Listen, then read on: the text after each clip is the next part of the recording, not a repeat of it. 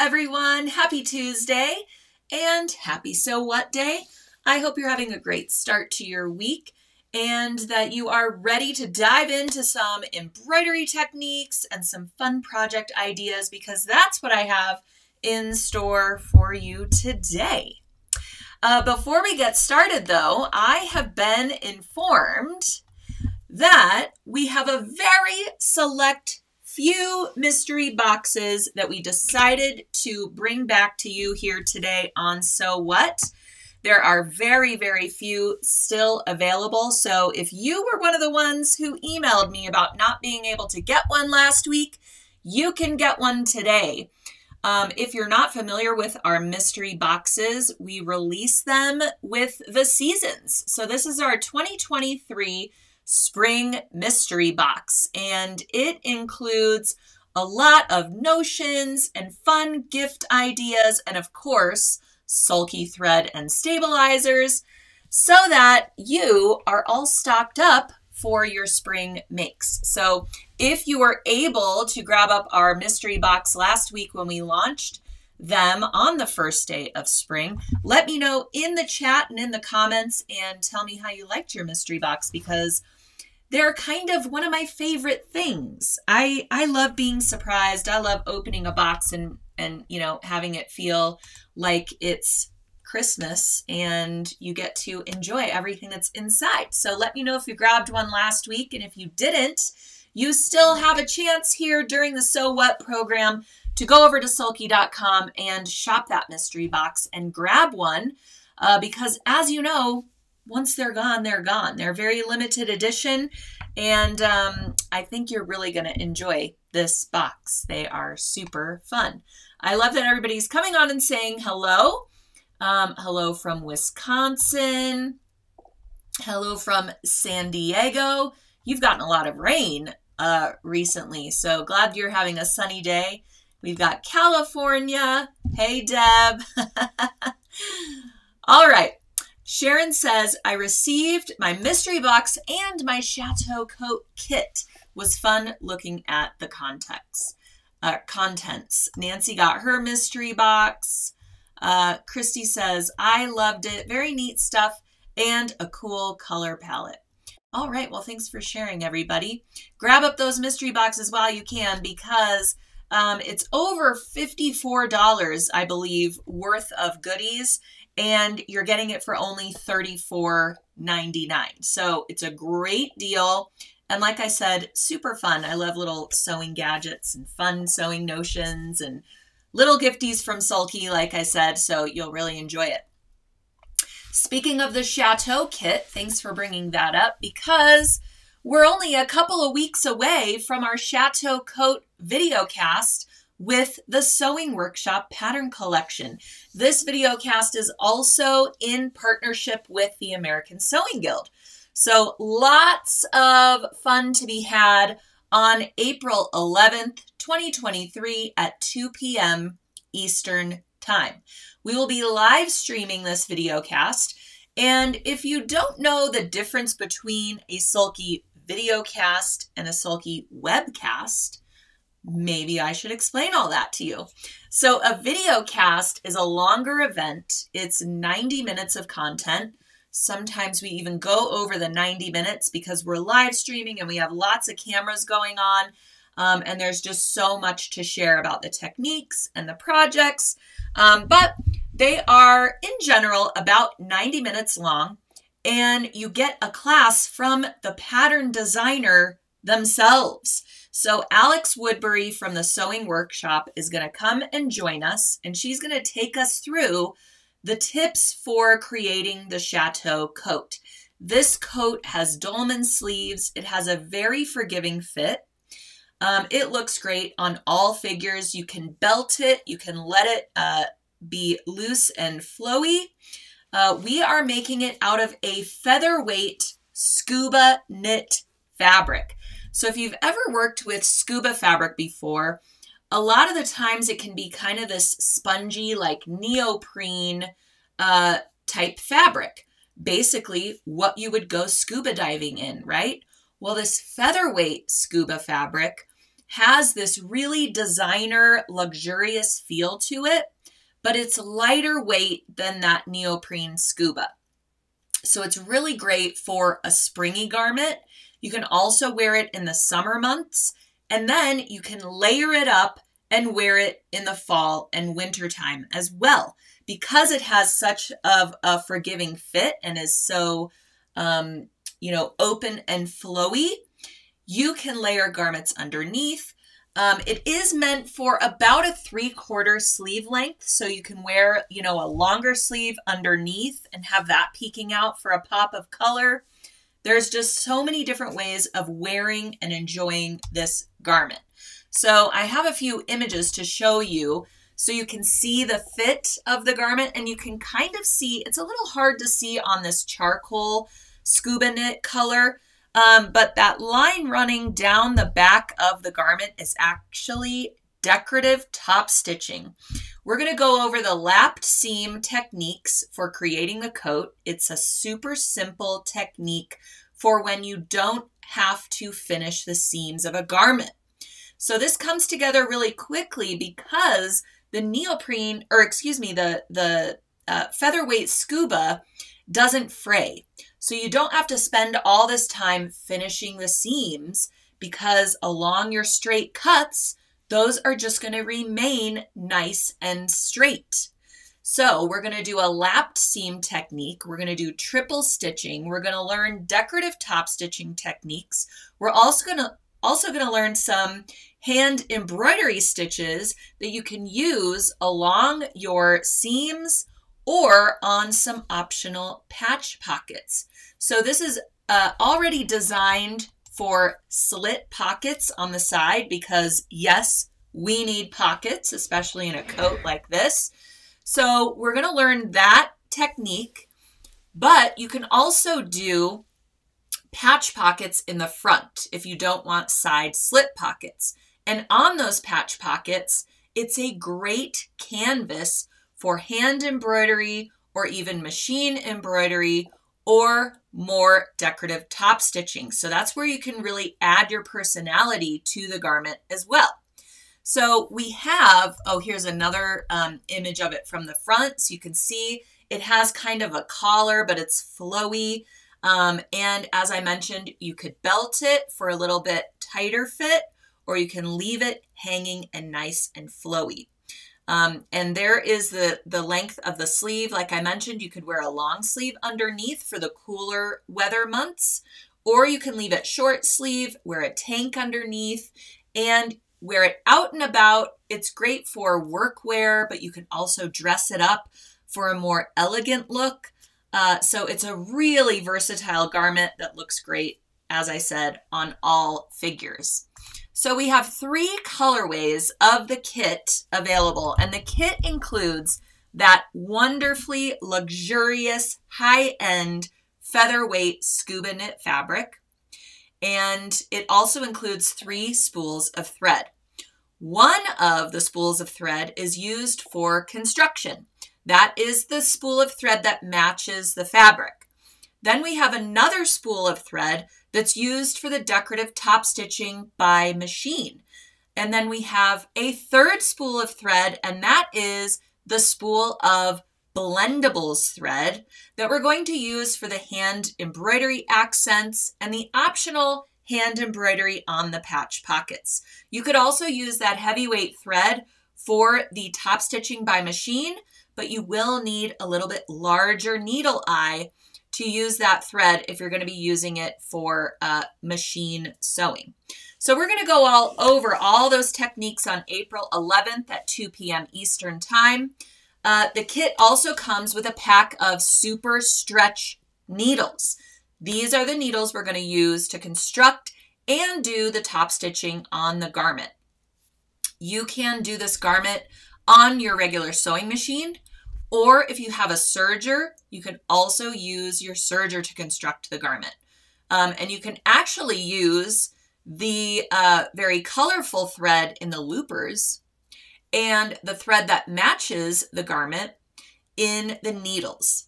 And then you will have a very decorative look on the inside where you have your exposed seam or seams. Now, if you choose to use a serger, you will not use that lap seam technique, but it's a really great technique to learn and be familiar with, and just get the hang of it, because it's so smart and makes for a really designer, high-end looking piece. All right, so we have this charcoal gray version of the kit. I really can't tell which one I like the best. We also have this ecru version of the kit. This is a really great neutral color for all things springy, summery. And then imagine wearing this color in the winter, even with, you know, some dark gray or black, you know, long sleeve underneath. It would look really striking. And then we also have a black version of the kit. The black version comes with red and brick red threads for the decorative top stitching and optional hand embroidery. Let's see, the ecru comes with a purple and hydrangea color of thread, and then the gray comes with rose and vintage rose color thread. So lots of different options to suit all different tastes, all different, you know, neutrals that will go with a lot of things in your existing closet. So let me go ahead and address some of the questions that have come in. Let's see. Someone asked, oh, Cecilia says, this is my style of jacket. Oh, Sue says, could this be made in fleece?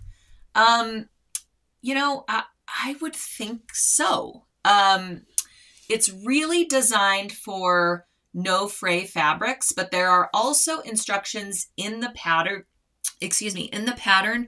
for binding your seams if you are using a fabric that frays.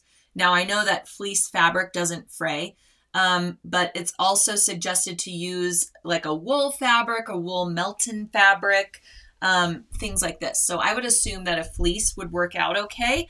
I would go with a lighter weight fleece myself, but I am a person who runs really hot. But I would imagine it would be just like wearing a cozy blanket if you made it out of the fleece.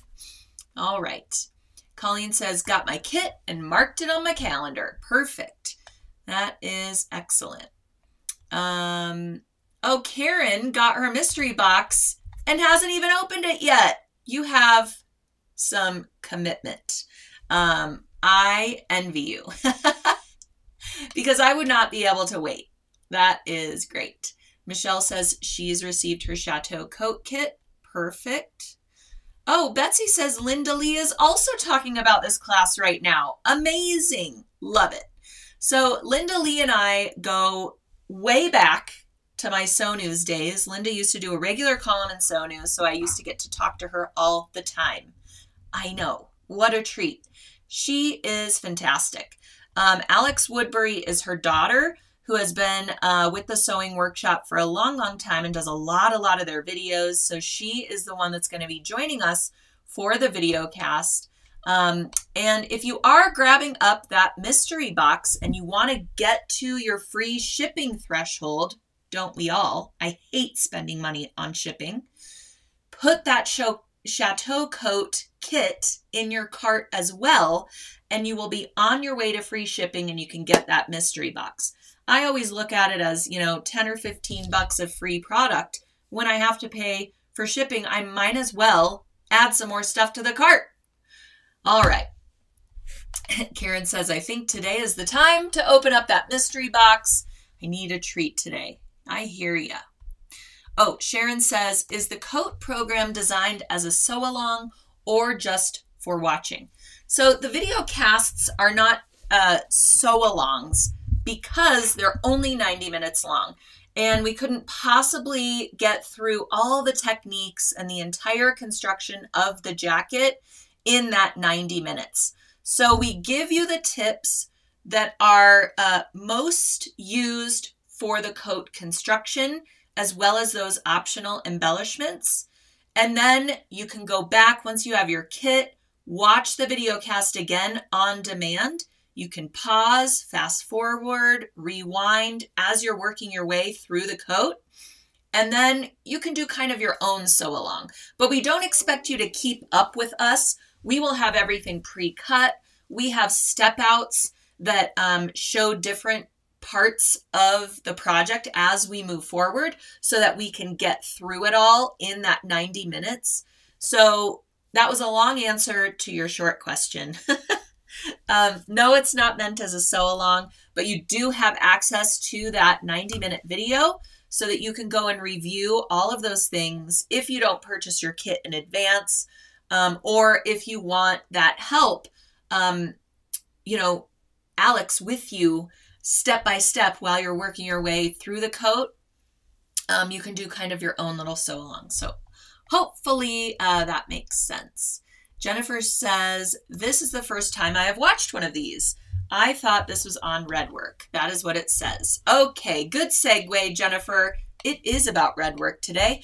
I just wanted to make sure everyone was aware of our video cast coming up on April 11th, 2023 at 2 p.m. Eastern Time. So be sure and register. I put the link to register for that video cast in the description of today's post, and the link to the kit and all of that is in the comments. So if you're not seeing any of that, be sure to hit that little see more button and the whole description will pop out. You'll see links for everything I'm talking about today, as well as project links for a number of fun Easter themed projects that you might want to get working on so that you're ready in a couple of weeks for Easter.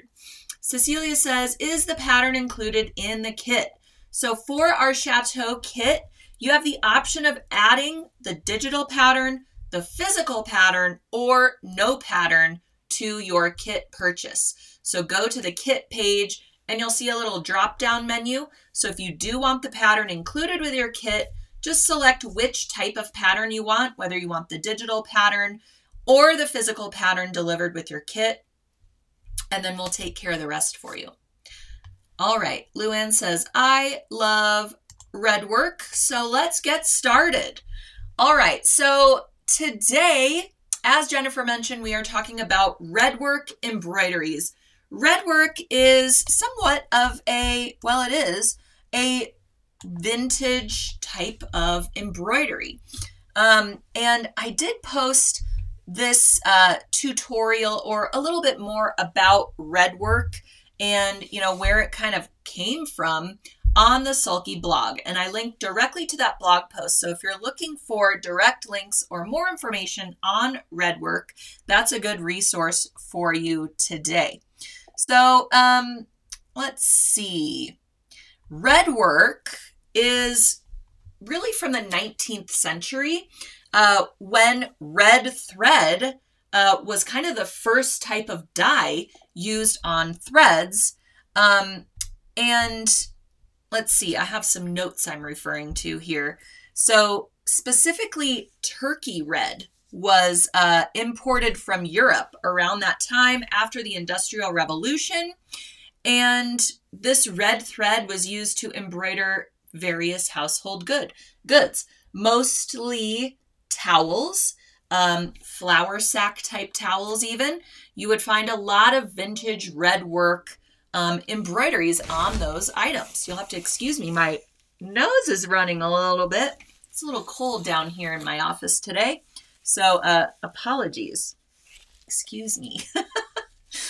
All right, so most Redwork designs actually depicted people doing household chores, right? So if you remember any towels that maybe you grew up with, I know my grandmother had a set of little hankies with, ladies sewing, ladies doing the laundry, ladies baking bread, things like this. So these were very popular motifs around that time.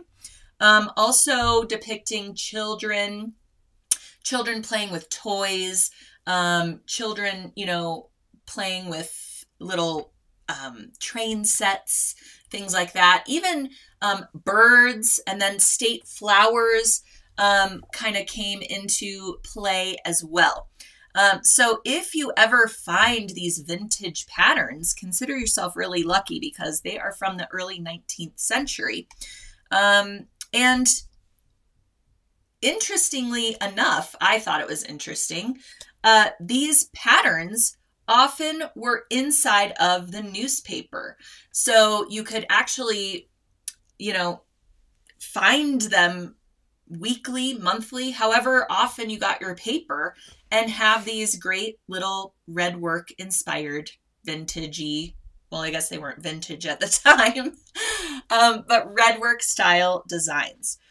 So it's popular today still and has been, ever since it began. I think it just gives us that warm, fuzzy feeling and, that sort of feeling of nostalgia that we get. I mentioned my grandmother's hankies. It just makes us remember those times. So I think that we all kind of, love this Redwork style. A lot of quilters will do Redwork in their entire quilt.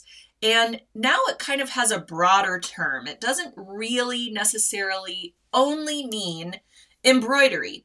You can do Redwork quilting and have your quilt entirely quilted out of red threads, different motifs. There's even, modern style Redwork.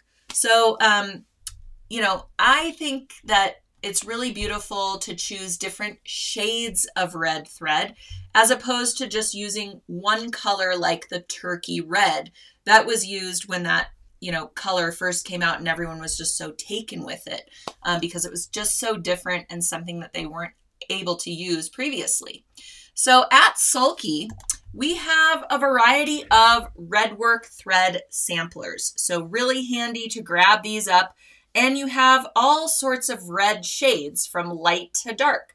So you can do a Redwork design and switch out these thread colors to create dimension, shading, things like that. You could do the lettering in a darker shade of red and then the motif in a lighter shade of red. We also have red blendables thread. There's one called Red Brick that I was talking about earlier, and that's available in our 30 weight or 12 weight cotton threads. And that way you can use one strand of thread, but there's lots of red shades, across the thread length. So every 2.5 to 5 inches, the thread is randomly dyed. So I really love using that red brick color. I've used it a lot. I think that's one that I continually reorder from Sulky. So anyways, we've got this particular Redwork sampler that has 6 shades of red. And this is for handwork, really. It's our 12 weight cotton thread. But you can also just search Redwork on the Sulky site and you'll find some other thread weights as well if you want to go for a sampler. Before I move forward, I do see another comment about our chateau coat.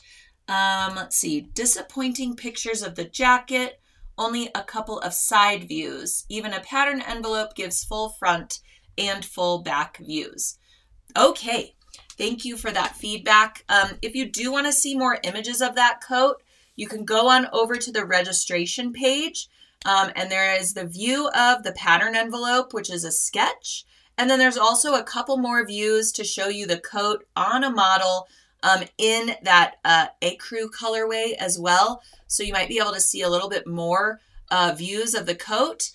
So just to make sure, so here's the back view of that chateau coat. You can see that dolman sleeve style and the nice collar shape. And then here's a side view of that coat. And then here is the front view of that coat. So on our website at sewingonline.sulky.com, you'll also find some more detail shots of the side pocket, and you can see the decorative top stitching using those contrasting threads, and a few other photos as well. So hopefully that'll give you a little bit better view of the coat, and you can decide if you want to join us on April 11th to learn how to make it. Okay, so back to the Redwork. All right, so here is what that sampler looks like. It's our cotton petites thread, as I mentioned, that we like to use for handwork. And since Redwork really started as a hand embroidery technique, I thought we would start by talking about the handwork threads. But as I mentioned, since we've modernized all kinds of embroidery, our Home Sweet Home machine embroidery collection includes all of these great Redwork inspired designs, but for machine embroidery. I know, I'm going to give that a round of applause. Because whenever I mention hand embroidery, I always get quite a few of you saying, I wish I could do this so much faster on my machine. So we have the Home Sweet Home machine embroidery collection, and we also have the Home Sweet Home hand embroidery collection. All of these designs were designed by Carol Ingram. She is just a gem, a gem. She's no longer with us, and we love her so much. But she lives on in a lot of her designs, and this is one great collection. It includes days of the week, so Monday through Friday. It also includes a Valentine's Day design, one that says Home Sweet Home, and then one for Flag Day, which is going to be here, before you know it. So I'll show you these a little bit closer up. This is Clean on Friday. If only we still did these things, right? Every day of the week, had a chore for every day of the week. It might be easier to manage. So here's the Flag Day design, the Home Sweet Home. And I would like to mention the Flag Day design, the Home Sweet Home. These are great sizes for a tea towel, a flour sack towel, any kind of hand towel really, because they have that sort of skinny, narrow design size. And I'll show you that in a little bit as well. Iron on Tuesday. My grandmother used to iron the sheets even. Anybody out there still iron their sheets? I can't be bothered with that. I just permanent press on the dryer, put them on the bed as soon as possible. No way am I ironing those sheets. So on Wednesday, of course, this is one of my favorite designs. Here's a Valentine's Day design. She's creating a little Valentine at the foot of a tree. Love that. Very sweet. Visit on Thursday. And then we have wash on Monday. I should have put these in order. They would have made more sense. Washing, ironing, etc. All right, so for the machine embroidery designs, they are digitized for our 40 weight rayon thread. You could also use 40 weight poly deco thread if you prefer to use polyester thread for your machine embroideries, especially on things like towels and linens that are going to get washed a lot. But I find that the rayon performs pretty well in the washing machine as well. It gives that nice lustrous sheen to the embroideries, and they turn out really great. So all of those designs are also available for hand embroidery. Oh, and here's that red brick thread I was talking about. See how it's all of those colors of red, but on one spool. So you could use this 30 weight cotton thread for these embroideries as well. But for the lettering, you might want to go to that 40 weight rayon or 40 weight poly deco thread, just so that you can see it really well. I find with lettering, you need a little bit lighter weight thread unless your lettering's going really large. And that way you're just going to be able to read it really nicely. All right. So as I mentioned, looks great on a towel. We have all kinds of towel blanks at sulky.com. This is a really great one for Redwork because it already has that decorative strip on it that includes little red thread dots. So it coordinates with this collection very, very well. We also have some other towels that have a colored border to them, and it's hem stitched on there, so it gives you that little bit vintage quality to the hand towel itself. And then we also have flour sack towels as well. And you can grab those up in multi-packs if you want to create several of these, maybe make all the days of the week or, the Monday through Friday, and gift them to somebody special. So that would be a really, really great thing to do maybe for Mother's Day coming up as well. Somebody's asking, if you don't have 40 weight thread, will 50 weight work? For a design like this, I would say that 50 weight thread will work as well. You could use our 50 weight cotton thread. And the only reason I say that is because it's a very open design. There isn't a lot of fill stitches. So you won't have spaces between those stitches when you use a lighter weight thread. If you had a design that had a lot of dense fill stitch or decorative fill stitches, maybe it's like a basket weave fill stitch, that 50 weight thread wouldn't fill in all of those spaces as much as a thicker 40 weight thread would. So that's when you get kind of space between the thread where you can see the fabric underneath. That means that you've used a thread that's too light for that particular stitch. But for these, since they're mostly line art, I would say the 50 weight thread would work nicely. I would also use the 50 weight thread in the bobbin. And if you're using a heavier weight thread, I'd go with a 50 or 60 weight thread in the bobbin as well. And that being said, in something like a towel, you're going to be seeing the wrong side of this. So you might want to match your thread color on the wrong side with the thread color on the right side. And when you're doing Redwork, that's usually just one thread, or maybe two if you're using a couple different shades of red. So I would use that same red thread in the bobbin so that when you flip over the towel and you're using it and whatnot, or if you happen to glance and see it, it looks just as pretty on the wrong side as it does on the right side.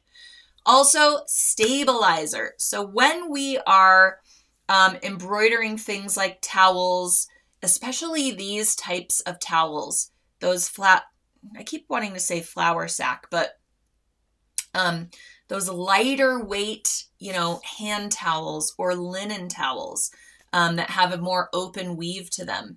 We need a good amount of stabilizer, but we want it to totally disappear and be gone once our embroidery is complete, because we are, again, going to be seeing the wrong side of this and using it, right?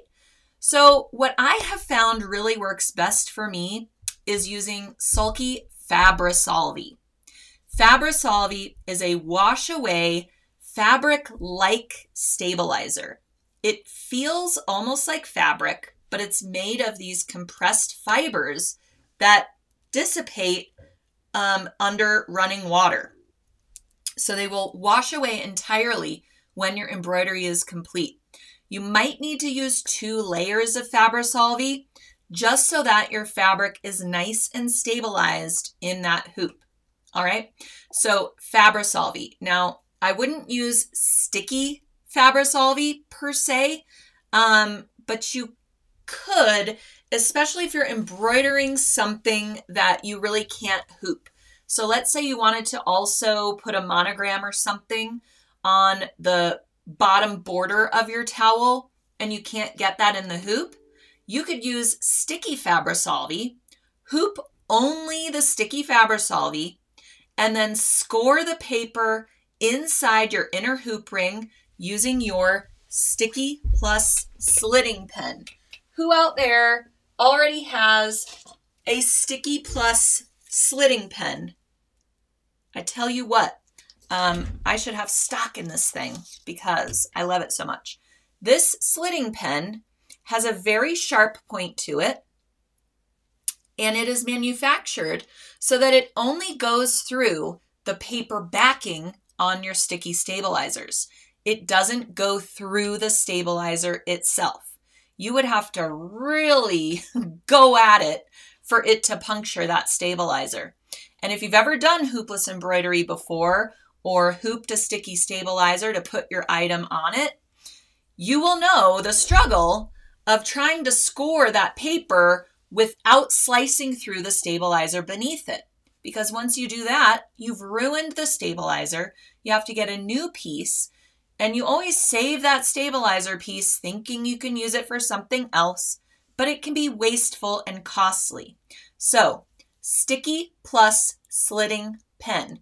These are relatively inexpensive. They're like $7 at sulky.com. You will thank me for it. I'm telling you what. So it has a little protective tip on it because, again, it's very sharp. So you'll score the paper backing of your sticky Fabri-Solvi using your sticky plus slitting pen. Then you'll remove the paper backing along those scored lines and place your towel in the hoop, centering, where you want your design to be. So you could use sticky Fabri-Solvi if you were embroidering on an area of the towel that's not hoopable. All right. Mary is saying, I cannot find the towels. I posted a link to our blanks section of the Sulky website, but I think we can add a link directly to our towel blanks in the chat here. So if you don't have your sticky plus slitting pen, I'm telling you what, add that to your cart today along with your mystery box, get up to your free shipping, and you will thank me for it. Heather Ha is saying, love it. All right. Debbie has never seen it before. Nancy says, I have the slitting pen and love it. Leslie got one in a mystery box. So perfect. Perfect. All right. Yes, Mary says Fabri-Solvi is not too light. So yes, you might want a couple of layers of the Fabri-Solvi depending on the weight of your towel. So if your towel's very lightweight, I would do 2 layers of Fabri-Solvi in the hoop. They will both wash away entirely once your embroidery is complete. After embroidery, I always trim the stabilizer just beyond the outer stitching perimeter, just to, give me less to have to wash away.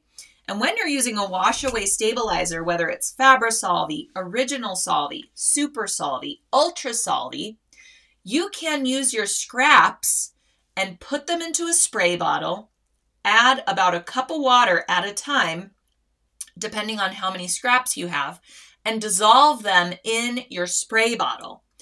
Now you have a liquid stabilizer that you can use for other projects. And I'm actually going to talk about that momentarily. So all those bits of Fabri-Solvi and Solvi and things like that you're tearing away, save those, store them in a spray bottle, and then when it comes time that you need a spray Solvi or a spray stabilizer, add your water until it makes kind of a cloudy liquid, and you can adjust the strength based on, the project that you need it for. But that is also great to use on something like a very lightweight towel. You can spray your towel with this liquid Solvi and then hoop it with some more Fabri-Solvi, and that sucker will be really great for embroidery. And it will also prevent your hoop from marring the fabric. Sometimes when you are working, especially with a linen towel or a fabric that has a more open weave to it, once you hoop it, if you go a little bit too tight, it will actually separate the weave of the fabric along your hoop ring. And then when you go to pop your towel or fabric out of the hoop, those fibers want to go back where they were before. And that is how you get puckering around your embroidery when you have thought, I stabilized this to the 9s. It looked great in the hoop. What's going on? It's because along your hoop ring, those fibers have gotten stretched by the hooping process. So if you're worried about that, you can do the hoopless embroidery using that sticky Fabri-Solvi, or you can use a liquid Solvi before you hoop your towel or fabric, or you can try just 2 layers of the Fabri-Solvi and just, maybe spraying around where it's going to be hooped so that that fabric weave stays together and is nice and stable. All right. Yes, thank you for adding the towel blanks. link right there in the comments. So if you're looking for these particular towels that I'm showing you, you'll find them there. So this is a great one that has a little loop to it. I probably should have done the embroidery in the other orientation so that when you hang your towel, your embroidery is oriented properly. I know, live and learn, live and learn. That's why we do the so what here, so I can make all the mistakes and then you can go embroider it properly.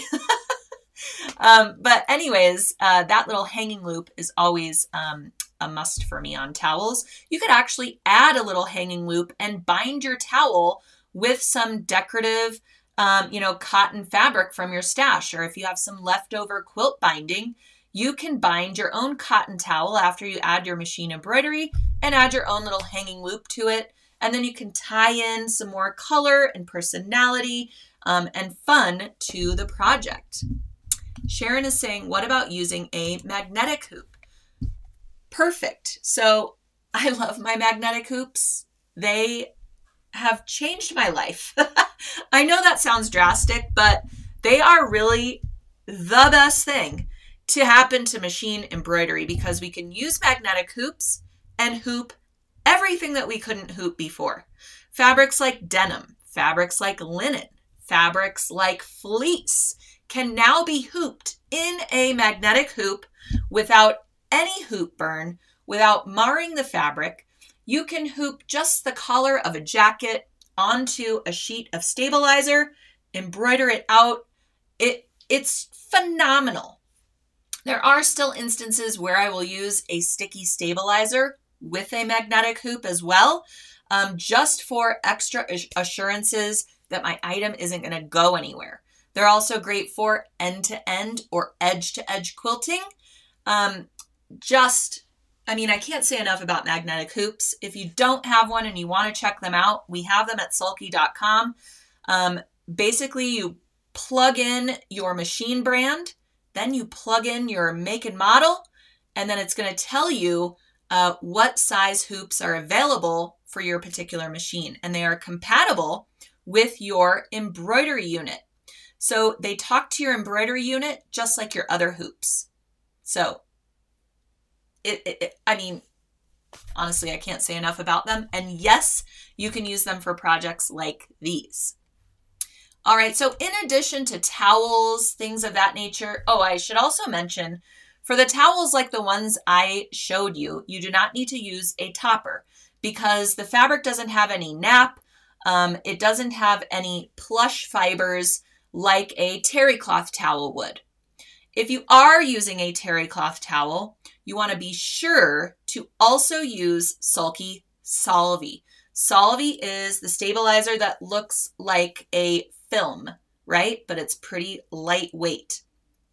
You want to use Solvy and not a product like Press and Seal or plastic wrap. You never want to use plastic in your machine that can get caught inside and ruin your big investment of your precious embroidery machine. At any rate, I will get off my soapbox about that. So Sulky Original Solvy is what you want to use as a topper. If your fabric can withstand the heat of an iron, which terry cloth, fleece, things like that, no, you want to use the wash away. We also have heat away clear film, which is also used as a topper. But in the instance of, let's say, a terry cloth or nappy style of towel, you want to use Sulky Solvy over the top before you begin the embroidery. And I always attach that using a little bit of Sulky KK2000 temporary spray adhesive. I actually spray the Solvy, which yes, you can spray it and it won't start dissolving, with the KK2000, and then I place it over the top of my fabric or towel in the hoop. If you're using a magnetic hoop, you can sandwich that in the magnetic hoop as well, and then you can begin your embroidery. Then when you go to wash away your Fabri-Solvy, your Solvy on top will also wash away. Sometimes with a thicker towel, I'll use a different stabilizer like a Tear Easy, and I'll tear that away after the embroidery is complete. It really depends on, again, the weight of the towel. All right, so Solvay. Oh, the other reason why I spray the Solvay rather than spraying the item is if you spray the Solvay, when you go to remove the Solvay under the running water, the spray comes with the Solvay. If you spray your towel with the Solvay and then, or with the KK2000, then place your Solvay on top, a little bit of that KK is going to remain on the towel.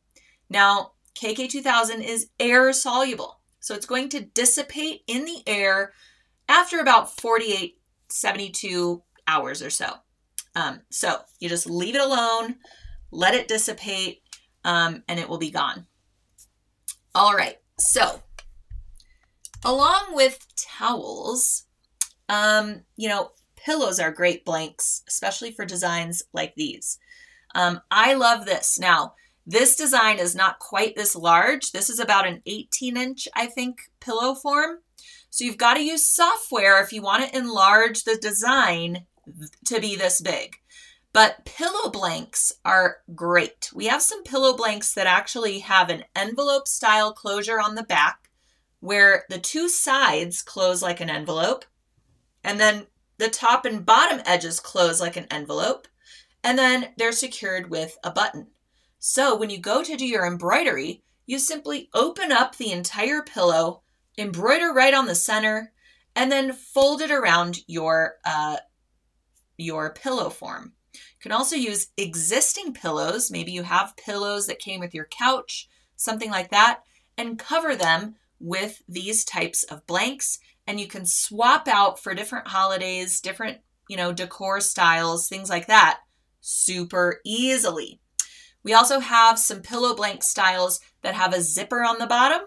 So you would turn those wrong side out, and then you're basically embroidering in almost like a tunnel. So your machine with the needle on it is going to go kind of inside of this tunnel, and you're going to kind of hold it out of place while the embroidery is working. Then when you're all done, you of course will remove all the stabilizer, turn it right side out, insert your pillow or pillow form, and you're good to go. So pillow blanks that are specifically made for machine embroidery are the ones I suggest, but you could also very simply make your own 18-inch pillow using some fabrics from your stash. All right, so as I mentioned, all of these designs are also available as hand embroidery designs. So if you purchase the hand embroidery collection, you will get a full-size template for each design, and you can print that directly onto our sheets of Sulky Stick and Stitch Stabilizer. Stick and Stitch is similar to Sticky Fabri-Solvay, which I was just talking about. But Stick and Stitch comes in 8.5 by 11-inch sheets, so you can put them in your printer. So you'll want to set your printer for its lowest ink setting if you have that capability, just because you don't really need to oversaturate the stabilizer with ink. You just need to be able to see your design. So you will print on the fabric-like side of the Stick and Stitch, and then you will trim your design. Just leave yourself a little bit of a border beyond the outer design perimeter. Stick the Stick and Stitch directly to the item you want to hand embroider, right on the right side, whether it's a pillow blank, a towel, what have you. Then you'll do your hand embroidery following your design, and when everything is done, you will wash away the Stick and Stitch under running water. Then you can roll up your towel or item, what have you, in a towel to remove the excess water and let it dry flat. And what an easy way to transfer embroidery designs. So that being said, I do want to give you some tips for using red threads specifically for this hand embroidery technique where we're working with that Stick and Stitch. Because, imagine that you got a red t-shirt, right? You would never wash that red t-shirt for the first time with a bunch of white clothes. We all know what happens then, right? Everything turns pink. Well, even though sulky thread is of the utmost quality and it has gone through many rinse cycles, there is still going to be the likelihood that you will have a bit of excess dye from red threads specifically, and even darker threads like, the jet black threads. So to avoid the red dye transferring to your blank, you really want to rinse away that stabilizer with loads of water. You want it rushing off of the project. You don't want to let it sit and pool, okay? Because what's going to happen if that red thread decides to leak, what have you, through that rinsing process, it'll lift up in the water and then it'll settle on some part of your pristinely white towel blank, and nobody wants that, right? So you'll want to hold your item at kind of an angle and let that water really rush over the top, making sure that it's running until the stabilizer is gone, all right? And then even after it's gone, I give it a cool water rinse under the running water again and again and again, making sure that the water is running clear before I'm done washing it away. Then you can, roll it up in a towel to get rid of the excess moisture. You really want to get rid of the excess moisture so that the dye doesn't kind of bleed a little bit along the thread edges. Now, I'm saying this and you might be freaking out, like, how could the thread possibly do this? But I just feel like we should err on the side of caution. Sometimes I will wash away red thread, black thread, stabilizer on those threads, and nothing happens at all. Sometimes I've had it bleed just a tiny bit beyond the thread on the item. In those cases, I will let the item dry thoroughly, and then I use a spot remover product like you might use Grandma's spot remover. That's a really good one.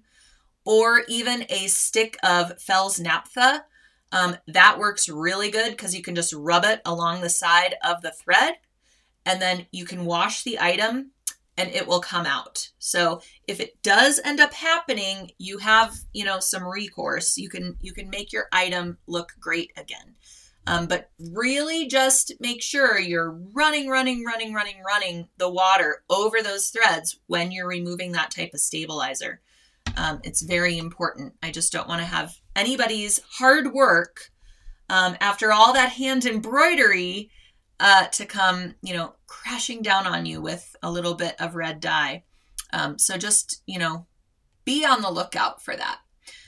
Some people in the past have, spritzed their item to get rid of the stabilizer because maybe they don't want to wash the entire item or they're gifting it away or something like that. And that's probably the worst thing you can do with these types of thread because it's just going to saturate everything and just make it, if it is going to bleed, it's definitely going to bleed in a big way if you just spritz it with water.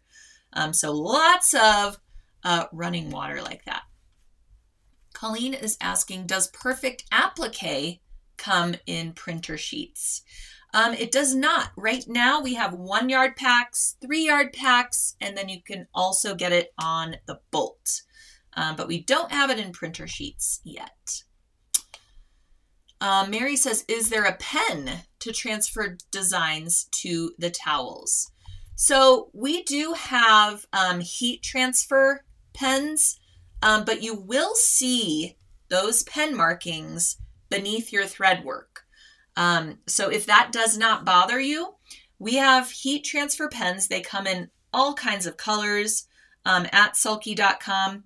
And what you would want to do is actually reverse image. So you'll print out the embroidery design you want to transfer, and then you'll reverse it and trace over it its mirror image. You'll trace its mirror image using the heat transfer pens. Then you'll place that onto your fabric or towel on the right side and apply an iron to transfer your design onto the towel.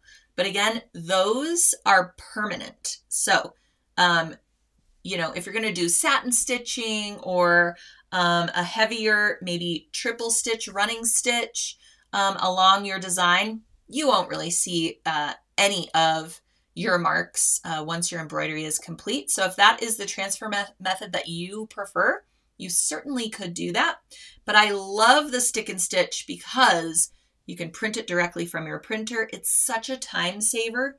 You can also draw on those stick and stitch sheets. So if you want to do your own design and transfer it without any marks or, you know, anything like that, you can draw on it as well and use it as a sticker and then sew through all layers, finish your embroidery, and rinse it all away. All right. Susan says, can you use that in a laser printer? Yes, you can. You can use it in a laser or an inkjet printer. Oh, Harriet has a great tip. She says, my grandmother told me to soak red overnight in salt water to stop it from bleeding. It seems to work for me. Great tip. I have never tried that, so thank you for sharing that. All right. The sticky solvi. Oh, using it in the laser printer. Yes. So you can use stick and stitch or the sticky Fabri-Solvi sheets in your home printer, whether it's a laser printer or an inkjet printer. So things to note, as I mentioned before, set your ink to the lowest ink setting if that is possible, and then make sure you're printing on the fabric-like side, not on the paper backing that you're going to remove once you've created your sticker. Cut around the outside perimeter of your design, leaving yourself a little bit of a border. Stick it to the right side of your project. Sew through all the layers. It's also great for free motion quilting or free motion embroidery. You can drop your feed dogs, sew right over the top of your lines, and then rinse all of that away. Nobody has to know that you didn't improv the entire piece at the sewing machine. All right. Elaine also says, I use a product by Shout called Color Catcher. You can actually put black, white, red colors all together and it absorbs the dye and doesn't bleed and works wonders. All right. Thank you for all of these tips. See, we've all had this problem, so there are a lot of solutions for it. So that's great. All right. So those are our new Redwork designs available at sulky.com. And I'm going to be giving away our machine embroidery Home Sweet Home design collection to one lucky viewer who is watching right now, commenting, sharing, liking, giving me those great emojis. As long as you're doing that, you are automatically eligible to win today's gift. So the machine embroidery collection for this vintage Redwork embroideries is valued at $19.99. And if you're interested in the hand embroidery version to get all of those great patterns, that's $9.99. All available on the Sulky website as a digital product. All right. Lots of people saying they would love to win. So keep bringing me those comments and emojis, and I will pick one lucky winner. Maybe tomorrow. We'll give people a little bit of time to respond. So I thought you all might want a little bit of Easter inspiration as well if you are maybe hosting a brunch or having some people over for Easter weekend, or if you just like bunnies and you want to celebrate, you know, bunnies jumping all over the place. That's a thing too. I have my log cabin bunny quilt hanging behind me here. This tutorial is available on the Sulky blog, and I link directly to it in today's post if you want to make this easy log cabin quilt. And all I did to make it a bunny quilt was to pick a really cute bunny motif fabric for my center squares. You could also use a solid fabric for the center squares and add some machine embroidery to it. We have some really, really cute bunny themed machine embroidery designs at sulky.com, and I'll show you those momentarily. But since I was talking about how to make that liquid solvi, I thought I would give you a really fun project that you can make using liquid solvi. So if you've got those scraps, this is a really fun way to use them. And you can even involve the kids. So if you're having kids, grandkids, nieces, nephews, whoever over to celebrate Easter or spring or what have you, this is a really fun project to get everybody involved in a little craft while they're waiting for brunch or dinner to be served, or just something fun to do for the afternoon, maybe after an egg hunt or something like this. So these are actually thread eggs, we'll call them. So these eggs are made entirely out of thread. So another great way to use up, if you've got some thread spools that have just a little bit of thread on them and it wouldn't get you through a project, grab up all of those, because we're going to use all of those odds and ends to make really colorful thread eggs. You can make these any size. So what you're going to do is blow up a balloon to the size of egg you want to create. All right. Then starting with the thread end, and you can use all different types of thread weights, thread types, use cotton thread, rayon thread, 30 weight, 40 weight, whatever you have on hand. Or you could theme all of these with some really beautiful Eastery colors. We have a 30 weight blendables thread that I believe is just called Easter basket or Easter something. And it has all of those great pastel colors, so those would be really cute too. Anyways, you're going to grab the first thread end and secure it with your thumb and start wrapping your balloon all different ways with the thread. Make sure that you secure that thread end really nice and tightly. And so do a few wraps going, in the same direction. And then you could start rotating your balloon and adding more and more thread. You could see now we're going the opposite, or now we're going from side to side wrapping, right? So different layers. And then we're going to fill the sucker, okay? You could also add in some bits of string or yarn, but I really find that the thread gives it a much more delicate look to it. And since it's so lightweight, it holds its shape really, really nicely. So this is all thread.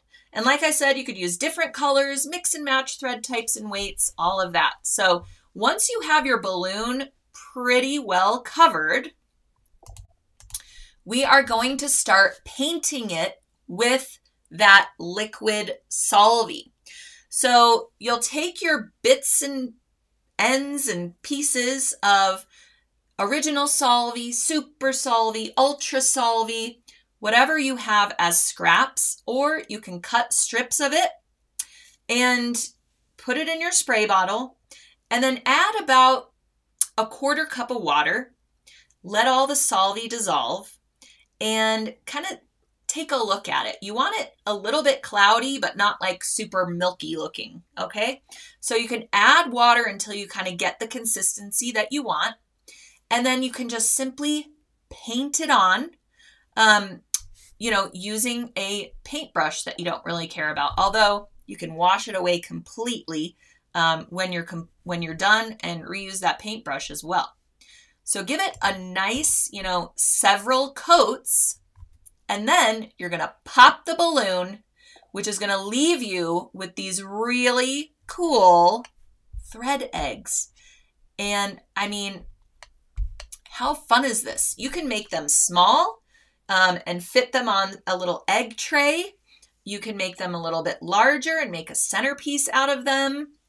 I just think they're so fun, really neat. You could even put them on your mantle and add some, white Christmas lights or twinkle lights in and around them, and it would look so, so neat. So get the kids involved. How fun for them. I mean, my kids love just unwinding spools of thread. I can't hang thread spools on my wall because they will grab them and just start pulling the thread off of them. Seriously. Also, if you have some bobbins maybe left over from a project and, there isn't enough color, or it doesn't match anything anymore, this is a great purpose for those too. Because, nothing is worse, honestly. Well, there's plenty of worse things, but I hate having to unwind bobbins and then, throw that thread away. What a waste. So this would be a really great repurpose for those types of things as well. So thread eggs, who knew, right? All right, so here's that log cabin bunny quilt I mentioned that is hanging behind me. So if you're interested in that tutorial, it actually comes together rather quickly because it's just 6 large quilt blocks. Then you add your borders and sashing pieces, and then you bind your quilt after quilting it however you like. So all the tutorial for this entire quilt is on the Sulky blog. Oh, some questions coming in about the eggs. Let me address those. Should you not let the solvay dry before you pop the balloon? Yes, yes, yes. I'm sorry if I left that out. You want the solvay to fully dry before you pop that balloon. And then you can adjust the amount of solvay as well. So once you let it dry, if it's feeling, you know, like it's not going to stand up or you want it a little bit stiffer, paint it again. Or add some more solvay strips to your water before you paint it again. Let it dry again. See how it feels. I mean, it's kind of like a paper mache effect, really, right? With the thread and your gooey solvay water. So yes, thank you for mentioning that. Let it dry 100% completely before you pop that balloon. All right. Susan says, how do you get the broken balloon out when you're done? So there's some open areas of that thread and you can manipulate it to get that balloon out. Also, the full tutorial for those thread eggs are on the Sulky blog, and I link directly to it in today's post. So if you're interested in making those, I suggest you head on over, get the full tutorial, not just my truncated overview, and then you'll be able to make those no problem. Leslie says the blendable thread would be pretty. Exactly. All right. Cecilia says, I have so much old thread can't use in her machine, so this is a great use. Exactly. If you have some thread where you cannot remember where you bought it or how you acquired it, it's probably too old to use in your projects. So yes, great idea for that. Bonnie says, love this idea. The grandkids are coming up for spring break. Great thing to keep their little hands busy. I think they will love it. All right, so some more Eastery type things. Whoops, I just showed you that one. We also have a blog post featuring this adorable paper pieced bunny block. This is all foundation paper pieced. And if you like that water soluble stabilizer, we have paper solvay. It is water soluble paper that we use for foundation paper piecing. So if you have little bits, like for example, the little nose on this bunny, where it's kind of hard to get in there and rip out the paper that you used in your foundation paper piece pattern, you can just leave it there and wash it away. The other thing is with the larger pieces, you can saturate a Q-tip or a cotton swab with water, run it along the seam line, and just lift up the paper pieces because it will dissolve along the seam line, and then no need to tear it away and compromise your stitching. It's a really great product. And you can run it through your printer so you can print your foundation paper piecing pattern directly onto that paper and start stitching away. So if you like this bunny, you can head on over to the Sulky blog and find out where I grabbed it. It is from, let's see, it's not a free pattern, but it's relatively inexpensive, and there are some great quilt ideas you can make incorporating this cute little bunny.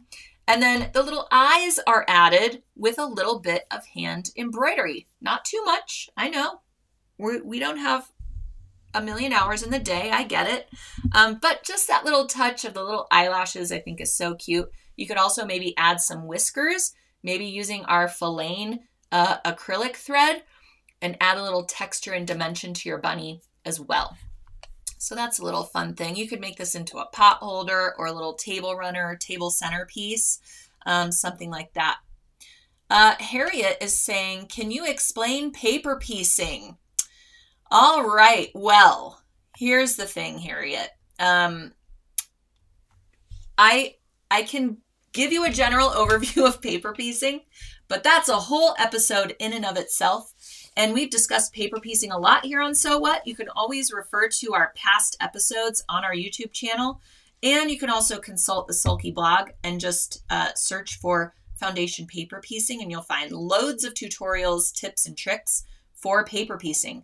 But in a nutshell, foundation paper piecing is where you actually sew through your paper following the lines.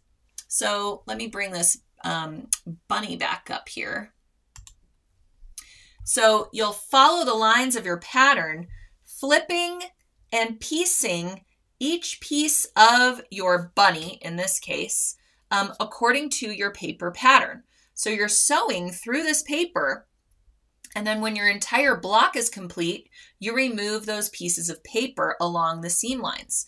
So Sulky Paper Solvy allows you to remove that paper using a little bit of water instead of tearing it along the seam line, which is what is traditionally done in foundation paper piecing. So there's so many foundation paper piecing patterns out there that it's great for using up fabric scraps because instead of piecing together these larger pieces of fabric and then cutting them away and trimming them away, you're using pieces that are just the size that you need, let's say, to create that little nose.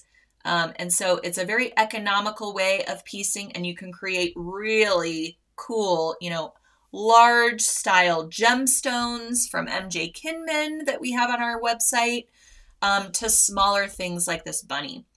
There's also English paper piecing, which is similar in the regard that you are sewing through paper or using paper within your fabric to act as your pattern. Or to act as your guide for sewing. But English paper piecing is traditionally done by hand, while foundation paper piecing is done by machine. So I hope that that's a good enough overview for you. And if you're interested in hearing more about that, you can head on over to the Sulky blog. Cindy says, do you need to remove the larger pieces of the Solvy paper, or can you just leave them in and wash them away? So it really depends. You certainly can leave it all in, finish your entire quilt even. You can sandwich it with your batting and backing, bind the whole thing if you're making a quilt, and then throw it in the wash, and all of that paper Solvy will dissolve. Great. I just, in my experience, if I have a large piece, let's say it's larger than 3 or 4 inches, I will generally remove that with that Q-tippy cotton swabby method along the seam lines. It's just less that I have to rinse away either in the washing machine or under running water. So I like to remove the larger pieces, but you certainly don't have to. And a lot of times foundation paper piecing patterns have a lot of small pieces. So it becomes really tedious and cumbersome to remove those. And sometimes you can pop your stitches, even if you're really careful, if the pattern or if the paper doesn't get, perforated enough. A lot of the times as well, foundation paper piecing designers will instruct you to use a much shorter stitch length, like a 2.0, so that it perforates the paper easier for you. And I just don't like doing that because if I mess up, it's really hard to remove stitches that are so close together. Whereas at 2.5 or 3.0, it's just a little bit easier to remove when I make a mistake, which is with every project. So I have yet to make a project start to finish that I didn't make at least one mistake. All right. What is the paper piecing water soluble called on your site? It is called Paper Solvy. And it comes in 8.5 by 11 sheets so that you can run it through your printer really easily. Does the paper work for creating liquid Solvy? I have never used it for that, and I don't think so. I wouldn't use it for the liquid solvy. I could be wrong, and if I am, I will add a comment to the thread on this post. But I think I remember that paper solvy doesn't work as well for that liquid solvy. All right, so let's see. I mentioned cute bunnies. Oh, she's covering my face.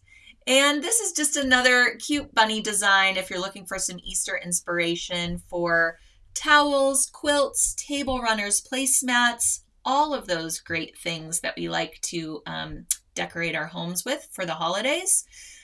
This is our bunny gal, and she is from our, what is the collection called? It just completely left my brain. I'm going to have to look it up because I think after everything I have said today, I'm just not, I'm not computing anymore, everyone. I apologize.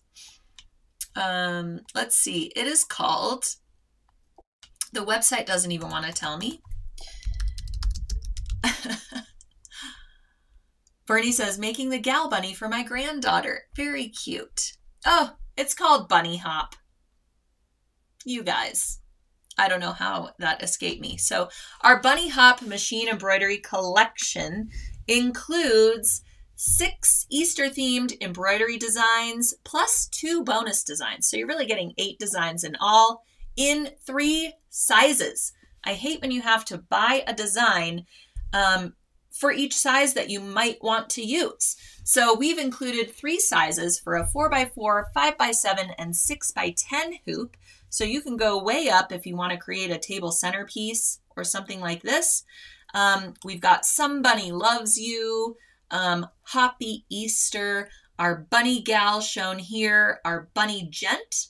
And these are applique in the hoop embroidery designs. And this bunny, let me enlarge her. Our Bunny Gal, her face and ears are done in sulky felty. So it has a really great softness to her face. You could also use like a minky or another type of plush, sort of fleecy fabric for the bunny face and ears. And then for the inner ear, you could use some pink felty just for a little bit different texture.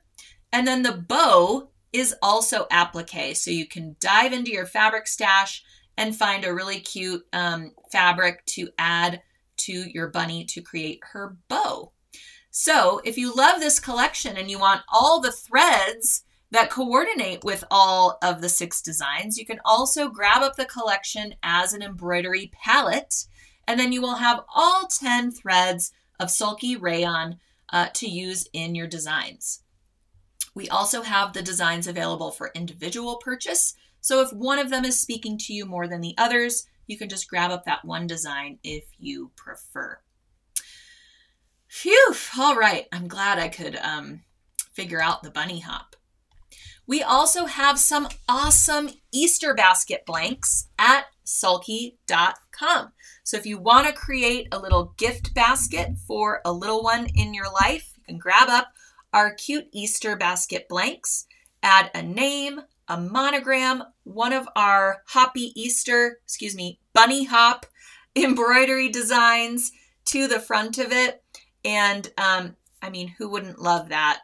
Full of Easter goodies. So check those out at sulky.com because we have minimal quantities available of these Easter baskets, and you'll want to get them with enough time to add your embroidery and all of that good stuff. And if you need a tutorial for how to embroider these Easter basket blanks, that is also at the Sulky blog, where you will basically do hoopless embroidery, turn your Easter bucket inside out, and embroider in that sort of tunnel situation that I was talking about.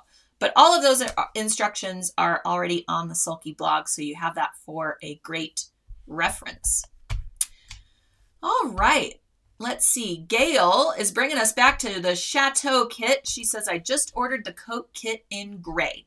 I'm looking forward to the class. Awesome. Love Linda and crew. Love them too. Really, really great. They're such great teachers. They really empower you and just make you think that you can sew anything. So if you've never sewn a garment before, you know, back to the chateau coat. If you've never sewn a garment before, this is a great starter garment. And, you know, it has minimal seams, and then you can do whatever kind of embellishments you want. But you're learning how to create 2 different styles of pocket. You're learning this lap seam construction technique. You're learning how to make sleeves that you don't have to set in. You don't have to deal with an arm's eye because it's this dolman sleeve construction. All right. Thanks for bringing us back to the chateau coat. Be sure to register for this video cast and get on the list so that you get reminders for when we're going live. And grab up your kit in gray, ecru, or that black color. And then while you're at it, add this mystery box to the, oops, I should make sure we have some left here. Add the mystery box to your cart so you can grab up that free shipping. Also, don't forget your Sulky Sticky Plus slitting pen. This is going to be your best friend in your sewing room. I always keep mine in my little thimble. We also have these at sulky.com. These are all my go-to sewing notions.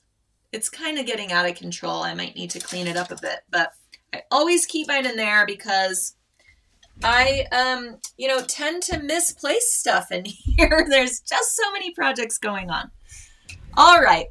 Don says, so much inspiration. My machine is going to be so busy. All right. Well, that's the whole point, is to inspire you to get at your sewing machine today and through the week and maybe even this weekend.